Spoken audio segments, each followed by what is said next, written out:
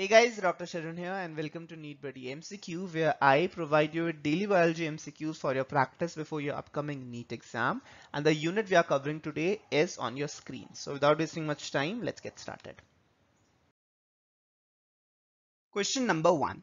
Name the pulmonary disease in which the alveolar surface area involved in the gas exchange is drastically reduced due to damage to the alveolar walls. Pulmonary disease in which the alveolar surface area is reduced due to damage to the alveolar walls. Asthma, pleurisy, emphysema or pneumonia. The correct answer is option C, emphysema. In emphysema, the surface area of the alveoli is drastically reduced and the major cause of emphysema is smoking. Question number 2.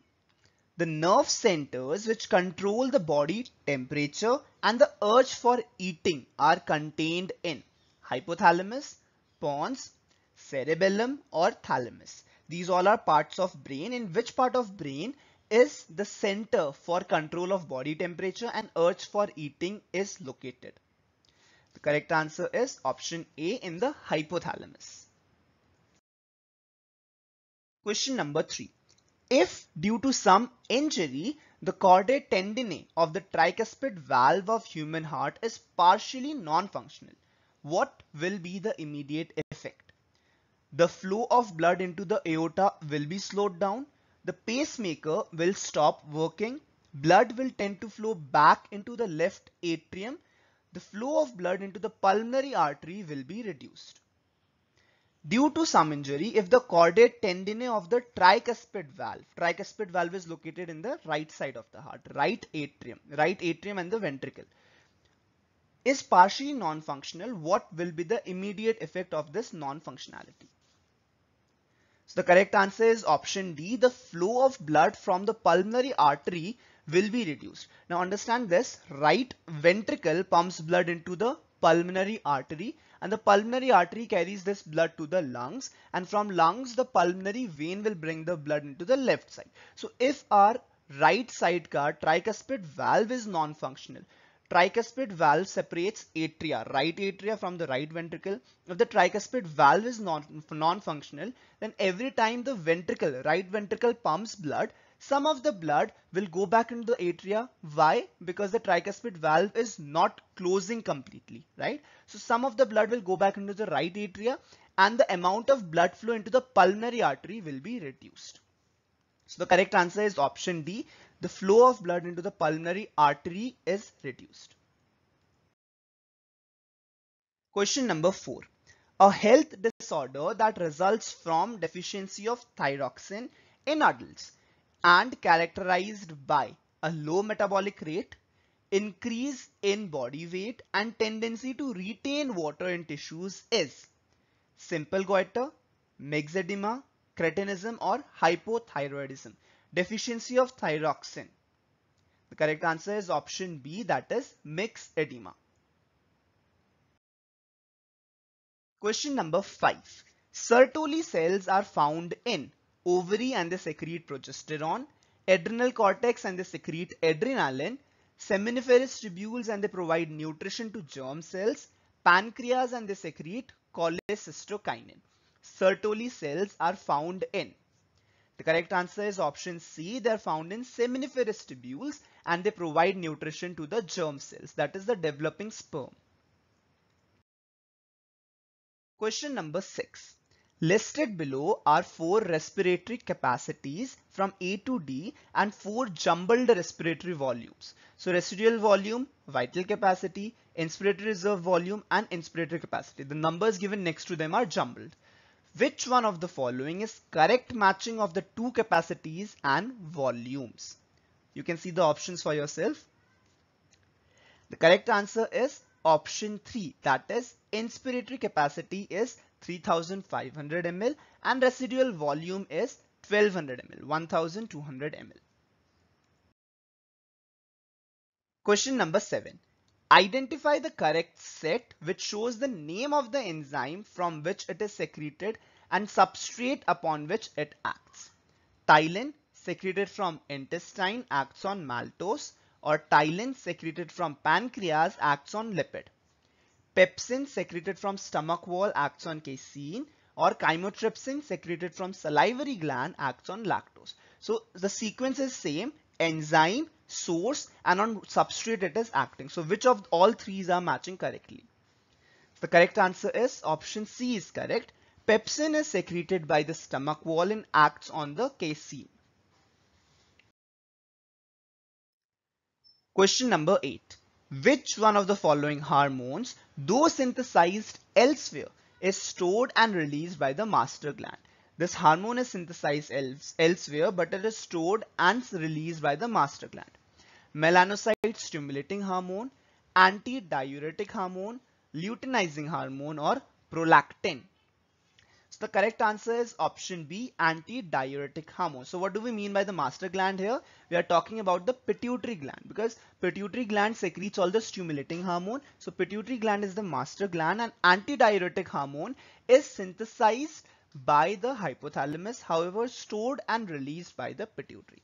Anti-diuretic hormone and oxytocin, right? Oxytocin and antidiuretic hormone, also called as vasopressin.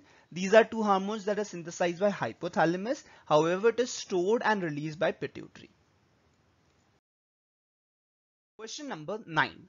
Which one of the following is correct? Serum equals blood plus fibrinogen.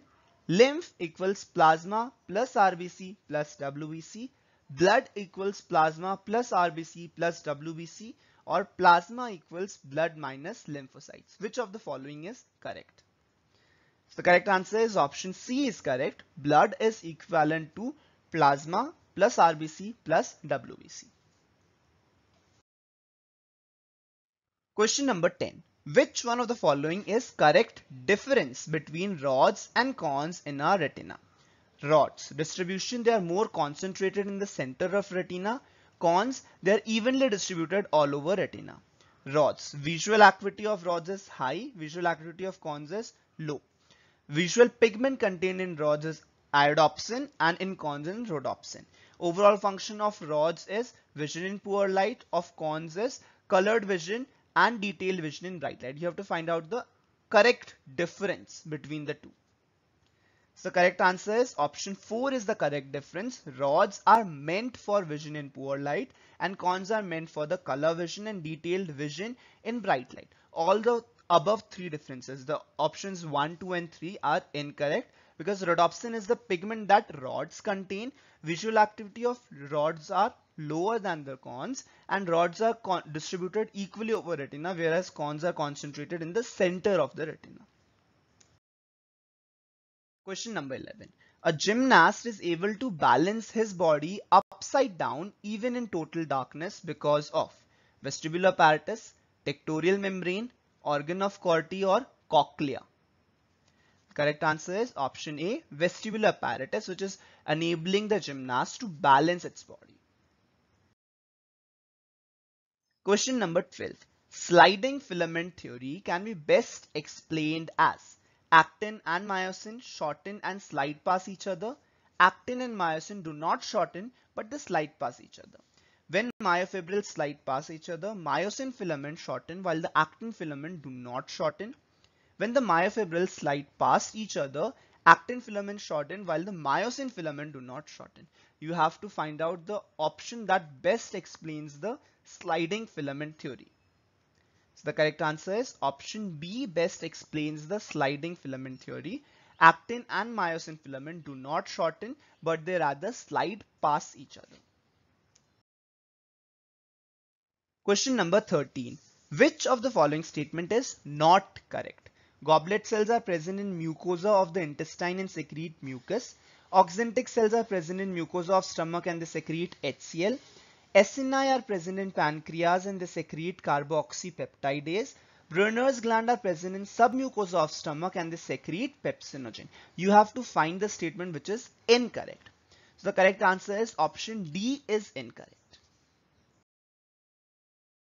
Question number 14. A chemical signal that has both endocrine and neural role is calcitonin, epinephrine, cortisol, or melatonin. Chemical signal that has both the function of endocrine and neural roles. So the correct answer is option B, epinephrine. Question number 15. Gastric juice of infants contain which of the following enzymes? Nuclease, pepsinogen lipase, pepsinogen lipase renin, amylase renin pepsinogen, or maltase pepsinogen renin.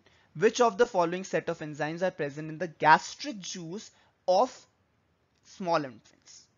So the correct answer is option B. Pepsinogen, lipase, and renin are the enzymes that are present in the gastric juice of infants. So those are the MCQs for today. I'll see you guys again tomorrow with another set of MCQs from the next unit of NCERT Biology. So do read all the chapters of next unit before attempting tomorrow's MCQ video. I'll see you guys tomorrow. Till then, all the best and keep working hard. Do like and share this video if you find it helpful. And if you're new out there, don't forget to subscribe to our channel. Thank you guys for watching. Bye bye.